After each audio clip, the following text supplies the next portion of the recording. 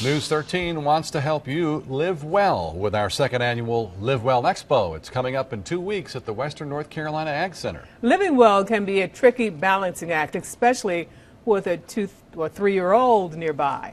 Now parents can get a workout with their baby or toddler right there along with them.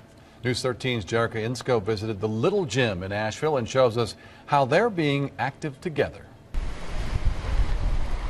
All right, you guys can come on in and get some shakers. It's time to get some shakers today at the Little Gym. With a fun environment, but a serious purpose. So today we're continuing our learning unit, movement, arts, and body parts. The Little Gym of Asheville not only gets kids moving, And roll all the way back up. It also kind of starts healthy habits early, so they're constantly moving. their parents are up and on their feet as well. Do you have bunny ears and hop? They're here, they get a workout in, their kids get to be active, and they get to bond with them too. It's what they call serious fun. Whoa! Can you hold your pizza? It's time to go explore today at the Little Gym. The best part? It's entertainment with a healthy twist for both the young and the old. Whoa, good job. We love exercising together. He'll even try to run with me now, so that's exciting.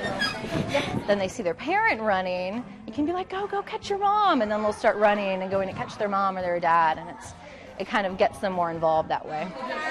They are not only learning the importance of exercise, but also other life skills like strength, confidence, and balance. They have time to explore and grow and develop together. Moms and dads are jumping for joy that they can instill something important to them and their children, And she can help you, okay? You ready? Yep, she is. She's got you. while living well and benefiting themselves along the way.